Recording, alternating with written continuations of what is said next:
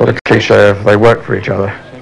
After picking up a point in China, the All Whites faced the same opponent a week later in Auckland. A strong first-half performance was capped off on the stroke of half-time with the only goal of the game.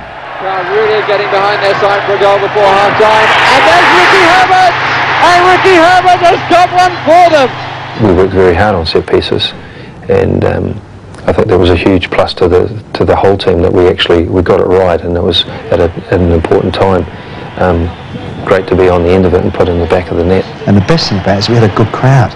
This is second phase football. We're now 5-6 games away from actually getting there. So, you know, the build-up in New Zealand in terms of the public eyes, because as I said, you know, football's just a minnow sport, but there are other sports codes. We're just caught up in the whole journey of it as much as anything else, to see a New Zealand team doing well. To beat those tidy football players, very talented, and here's this little place, New Zealand, you know, taking a massive country, great big population who loved the football, and yeah, we beat them 1-0, so it helped set us up. More belief for us, wasn't it? I thought that they'd given themselves a platform in the grouping that they had. I knew something about football in the Middle East, that they can be very gifted, but also can be very wayward. Watching Kuwait, you could see the difficulties of organising a defence, and now it was quite clear to me that John Adshead had organised his defence.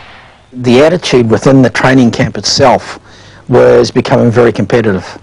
There was situations there where everybody was working just that little bit harder.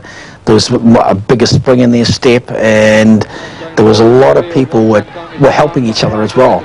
I think you could feel from the atmosphere that there was the expectation, hang on, we got 3 points out of the 4.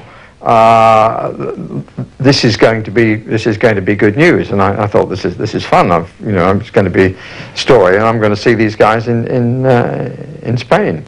There was that feeling, and in a way, I think that feeling almost ran away with them, and as a result, it was quite hard to recover from what happened again.